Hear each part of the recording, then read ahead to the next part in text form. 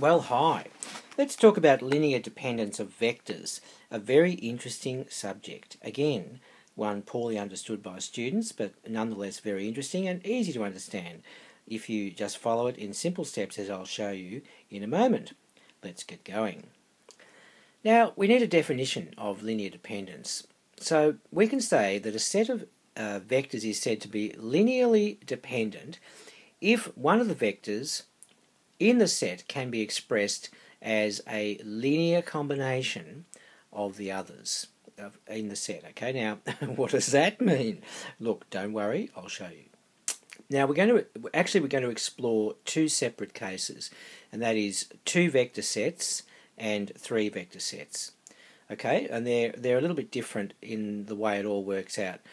For two vector sets, we know if they are linearly dependent, guys, this looks a bit gobbledygookish, but don't worry. Look, U is just parallel or a scalar multiple of V. If U and V are the two vectors, okay, one is basically a direct multiple of the other. In other words, it's parallel to it. It can be pointing the other way if K is negative. It doesn't matter as long as they're pointing parallel to each other. Or another way of expressing that is if you put this right-hand side over to the left-hand side and rejig it a bit, you can get two different constants. K1 of times U plus K2 times V comes to 0. But K1 and K2 are not allowed to be both 0 in and of themselves, otherwise it makes the whole thing a complete nonsense. In fact, if K1 and K2 are both 0, they are linearly independent, as we'll discover. Now, if, as I was saying, guys, if U is not equal to KV, or if K1 times U plus K2 times V equals 0 only if K1 and K2 are 0, yes, they are linearly independent. Now, for the three vector sets, it's the same basic principle, except you're dealing with three vectors. So you can say that U is equal to alpha V plus beta W, where the three vectors we're talking about are U, V and W. Or, of course, you can rewrite that similarly to the way we did above for the two vector set as A times U plus B times V plus C times W is equal to 0. And A and B and C, of course, aren't allowed to be 0. Otherwise, we have the same situation as we had above. So if they're not equal, as we said in the line above, and if that expression comes to 0, A times U plus B times V plus C times W is 0 only if A, B and C are all 0, yes, they're linearly independent. Now, I think it's time for a little bit of real-life examples here before we all go off the planet with all this algebraic stuff. Two vector sets. Here we go. A real-life example. How marvellous. So U, in this case, is I plus J minus 2K, and V is 3I plus 3J minus 6K. Now look, cast your eye over those two vectors and tell me, what do you see? What is remarkable about those two vectors? What would you like to remark on? Yes, you can see that. We can say that U is 1/3 of V. It's exactly 1/3 of V. So what I'm pointing you to is that this little thingy up here applies in this situation where K is 1/3. Yes? Now you're beginning to see it, aren't you? And yeah, U is a scalar multiple of V. Yes, and they are parallel. And they need to be parallel if there's only a two vector set and they are linearly dependent.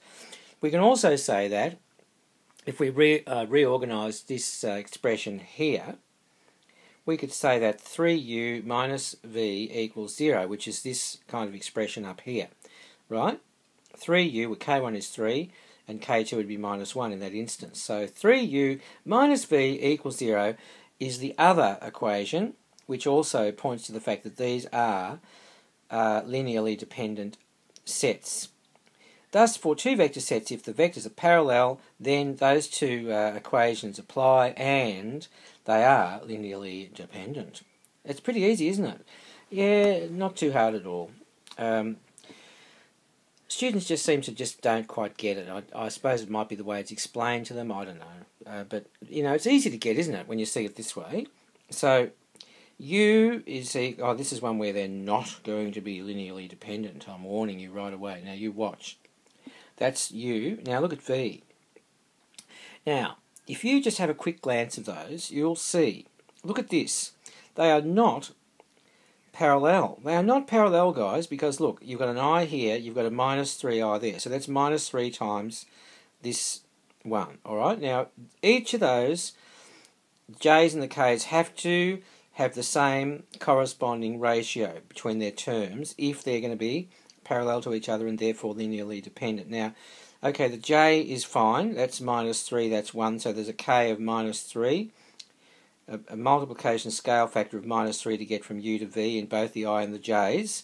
But look at the K's. Look, minus 2 plus 8. So that's a scale factor of minus 4, not minus 3. So those guys, I can tell you straight away, they're not parallel, and they are not, one is not a scale multiple of the other, as you can see from what I've just written there, and that doesn't apply.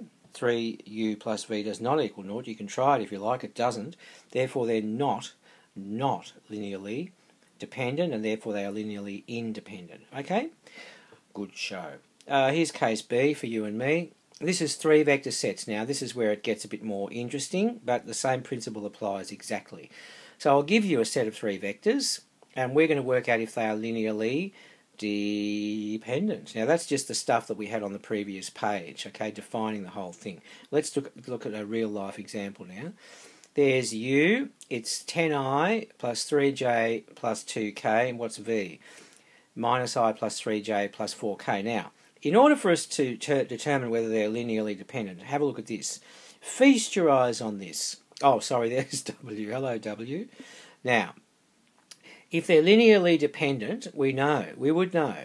Now, I'm just writing those vectors in columns, okay, as if they were matrices, but no, they're not matrices. They're just vectors written in columns without the IJK format, right, but same thing. So what I'm saying is that, okay, I'm saying that the U, which is 10I plus 3J plus 2K, is going to be equal to alpha times V, which is minus I plus 3J plus 4K, plus beta times 4I minus J minus 2K. Do you get that? Now, what we've got to do, guys, you'll notice something very intriguing, is we're going to solve this for alpha and beta, but the problem we've got here, I'll just write out the equations that you get. Now, just follow along. I've swapped the right-hand side and the left-hand side, but that's all right. There's still the same 3 equations are going to come out, as you can see in that vector equation, right? This one here is for the I's, this one here is for the J's, and this one, that third one there is for the K's, okay? But you'll see that we have 3 equations and 2 unknowns, right? So there's too much information. We only need 2 equations with 2 unknowns. So what we do is this. Yes, that's right. We know that's a problem, but well, not really a problem. But so what you do to solve it is you firstly solve 1 and 2, or 2 of them, for alpha and beta, and then what you do is you test that solution for alpha and beta in the other equation, and if they are linearly dependent, you'll get consistent answers. If they're linearly independent, you will not get consistent answers, and therefore all bets are off. They're not linearly dependent, right? Consistent answers, yes, linearly dependent, and inconsistent answers, no, they are not linearly dependent. They're independent, the little beasts, right? Let's go for it. Solving 1 and 2, okay, for me and you, woohoo. And we've got minus alpha plus 4 beta equals 10, and 3 alpha minus beta equals 3, just re-expressing what we've put in on the left-hand side there, just there. Okay, now what are we going to do? Well, I think we should multiply equation 1 by 3 and then add. That'll get rid of the alphas very nicely, yes? So let's do it. There's equation 1 re-expressed times by 3, and I've called it 1a. Now, we're going to add 1a and 2 as I foreshadowed, and what do we get? Very nice. 11b is 33. Goodness me, it fills us with glee, and b is 3. Huh. Now we'll substitute that into number 2, and we'll see what alpha comes out to be.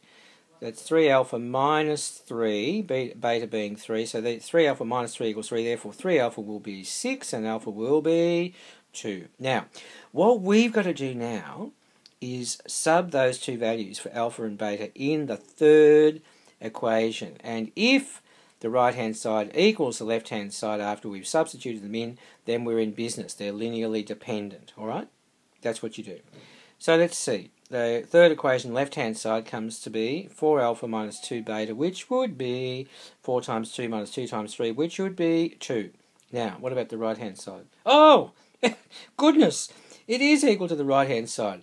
Therefore, no problem. They can join the linear dependent club. Yes? They're linearly dependent, all right. Wow, isn't that great? Well, so there you go. That's what you do. That's how you solve the three vector ones. Now, of course, you can also do this on your CAS handheld device, and I have written a special little routine which just tests them if you happen to be in the technology-enabled exam. If you've got a TI handheld, I'm happy to share that with you. Right, where are we going? Oh, yeah, this example here is where they're not going to be linearly dependent. In fact, they're independent. It's almost identical to the previous one. I've just changed one of the figures, I think, one of the coefficients.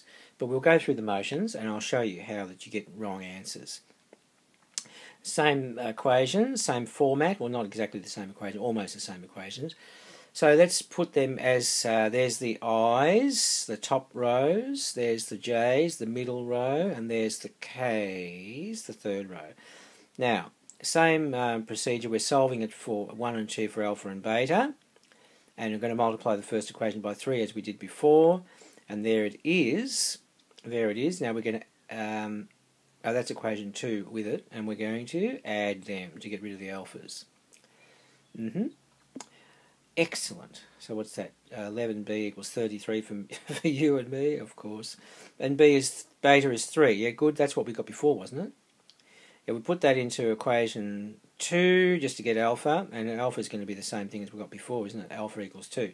But here on in, it's different. We're going to plug those alpha and beta numbers into the third equation, and you look what happens.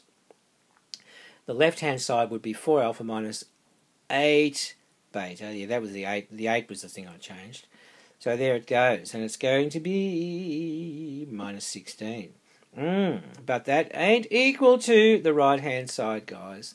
Oh no. So look, those vectors are an imposter set of vectors. They're not linearly dependent at all.